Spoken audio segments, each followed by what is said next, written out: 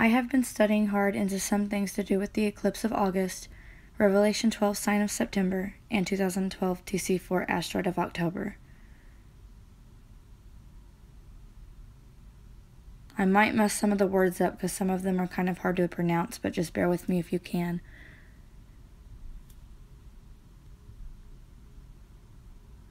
I took most all of yesterday to research and study the days and meanings and put all this information together for all of you that are interested, so I hope you like it and can learn something from it. August 21st, 2017 eclipse coincides with Rosh Chodesh Elul, which is the beginning of the 6th month of the Hebrew year. Elul begins at sundown on August 21st. Rosh Chodesh means first day of every month in the Hebrew calendar and is marked by the birth of a new moon.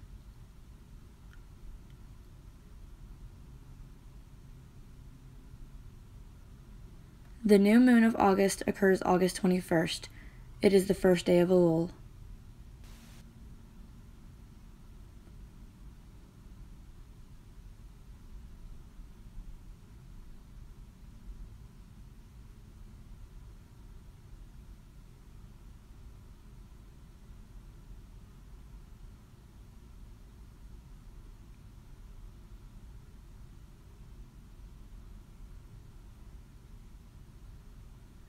In the Jewish tradition, the month of Elul is a time of repentance and preparation for high, holy days of Rosh Hashanah and Yom Kippur.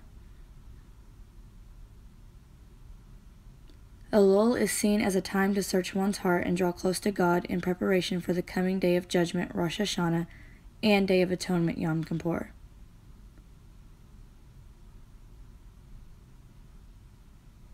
So sundown August 21st, same day as eclipse, is the first day of Elul, which Elul is one of the most holiest months, with Elul, Yom Kippur, and Rosh Hashanah being the most holiest days of the Hebrew year.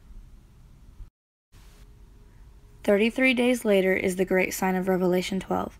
September 23rd, great sign of Revelation 12, just so happens to fall directly after Rosh Hashanah, the Day of Judgment. The Jewish new holiday that starts on September 20th and ends on the night of September 22nd and heralds the 7th month of the Jewish calendar, Tishri.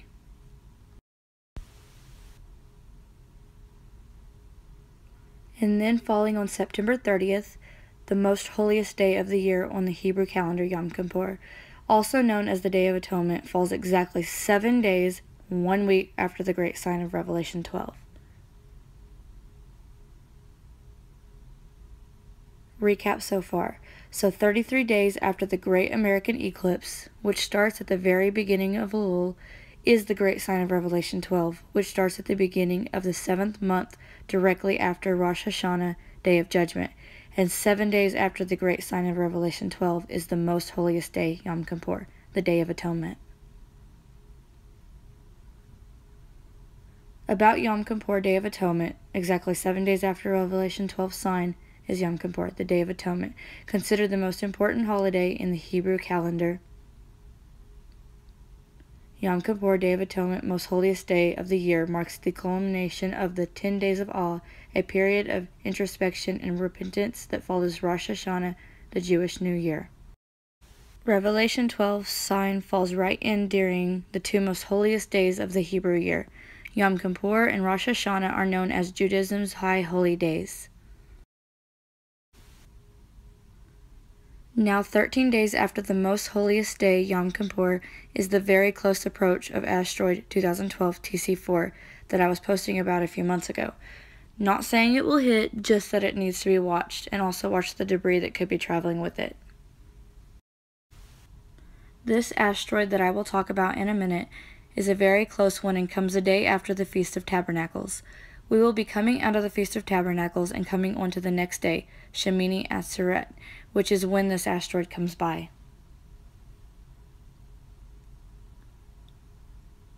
Asteroid 2012 TC4 is an Apollo near-Earth asteroid that will make a close approach to Earth on October 12, 2017.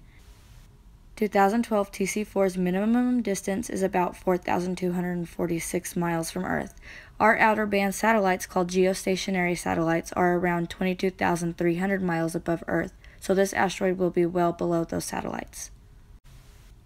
Geostationary satellites are commonly used for communication purposes such as radio, television networks, backhaul, direct broadcast, some navigation, a number of weather satellites, and several classified military satellites such as PAN.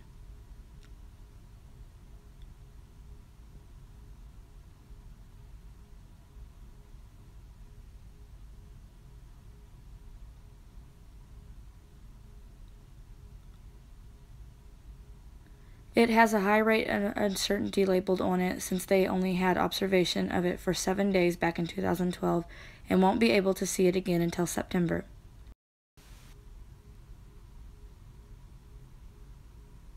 This is measured from the center of the Earth and not the outer crust, which I explain in a separate video.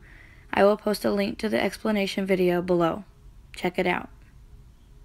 They say even though 2012 TC4 is listed on the sanitary risk table, there is no chance of an Earth impact before October 11, 2020. The asteroid is not expected to become bright enough to recover until early September. They also say the asteroid only had an observation arc of 7 days between October 4, 2012 and October 11, 2012, so the exact distance of the 2017 closest approach is poorly constrained. On October 11th, we will be coming out of Sukkot, the Feast of Tabernacles, that goes from the 4th to the 11th, and at midnight we go into Shemini Atzeret.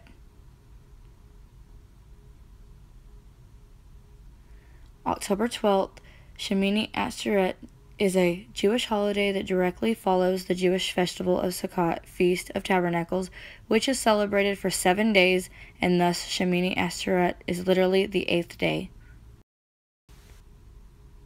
It is a separate yet connected holy day devoted to the spiritual aspects of the festival of Sukkot, the Feast of Tabernacles. Part of its duality as a holy day is that it is simultaneously considered to be both connected to Sukkot and also a separate festival in its own right.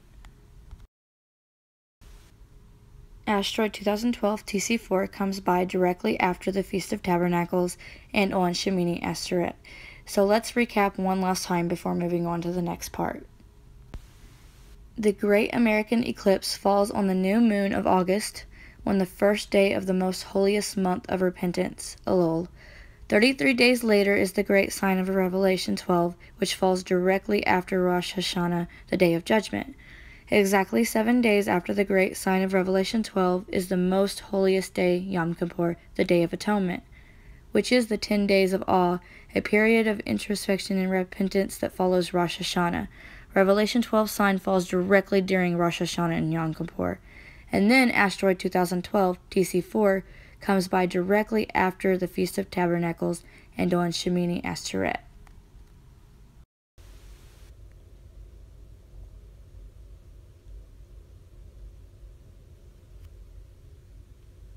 Revelation 12.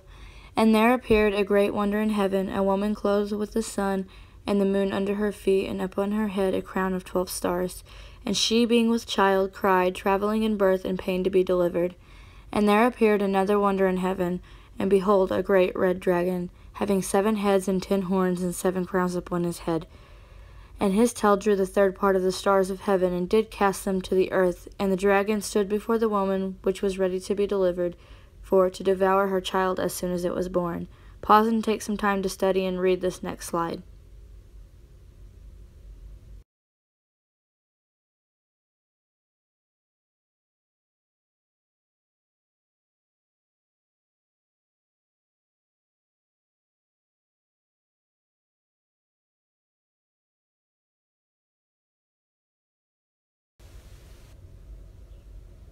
Red dragon. And there appeared another wonder in heaven, and behold, a great red dragon. And his tail drew the third part of the stars of heaven, and did cast them to the earth. And the dragon stood before the woman which was ready to be delivered, for to devour her child as soon as it was born. The red dragon is set up just where it is supposed to be according to the Bible verses. I did a video on the red dragon being in Virgo that you will all want to take a look at. I will post a link to that video below. Make sure to watch it. And here's a few clips from that video.